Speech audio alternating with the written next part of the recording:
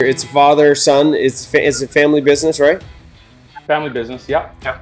Yeah, and it's good. Yeah, we work together good now. We didn't so much in the past, but we're in a good place now. I love that. Yeah, we work together now, and not so good in the past, but we're working together good now. Like, seriously, just that, right? How many champion CEOs, and when I say champion CEOs, I'm talking about how many contractors come to us and their family businesses, either husband, wife, father, son, uncles, whatever.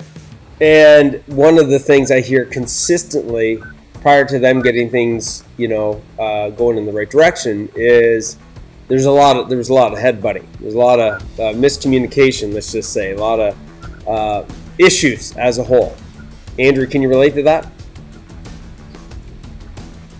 Oh yeah, I ended up leaving the company for a couple years, just because it was just so frustrating. Really? We always fought all the time, and I blame myself partly too, because I was pretty hard-headed before. But it just we weren't organized as a company, and it was just frustrating. I'm sure Sheldon can probably agree to that. Oh, definitely. I could see the frustration on his side. The frustration was on my side, running the company, wearing all the hats, doing all the stuff all the time, working from 5 in the morning till midnight every day. It was so much, and just organized chaos is the only way I can explain it. And I don't blame him for leaving. I'm glad he's back, because I couldn't do this without him. It's interesting.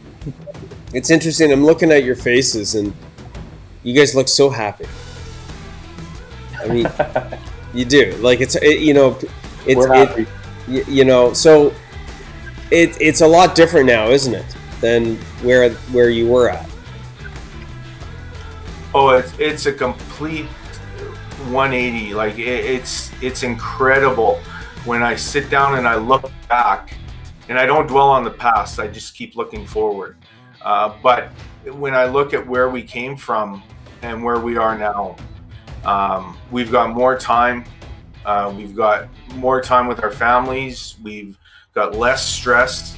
And yeah, there is still stress to a certain point. Of course. But we manage it now better. And because we've implemented a lot of procedures and these things that we've been taught at Profit for Contractors, it's made our life a lot easier. And we're able to do the more important things, and that's spending time with family and looking after our health and those things, right? So let's talk about the area that you put some of your time in, which was understanding your numbers. That's a slap in the face when you see your numbers. I remember the aha moment.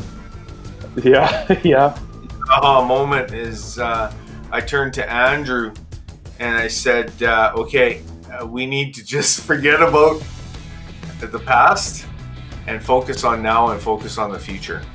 Because if we focused on the past, it would just bring us down. Because yeah, we made money, but when we looked at how inefficient we were and how much money we could have made to free up that time for our family and other important things, it was mind-boggling. Right. So you had the shift, Andrew. So for you, you had to see the formula, true? Oh, yeah. And it changes your mind, because I used to always get frustrated. We'd lose a job, right? Because we were more than the other guy. And I get so mad. Oh, well, if we would have just charged a little bit less, we would have got that job. But now you plug your numbers into the formula, it spits out your cost to the cent. That's the cost. If you lose the job to somebody cheaper, well, at least I didn't lose money on the job. So let's say prior to Profit for Contractors. No bullshit. Don't have to be precise, but just give them a gauge. Where would your net profit, say in dollars, roughly be?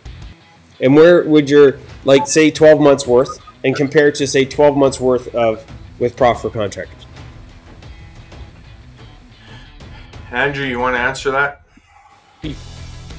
before, I'm going to be honest, if we made a net profit, that was a good year. Yep.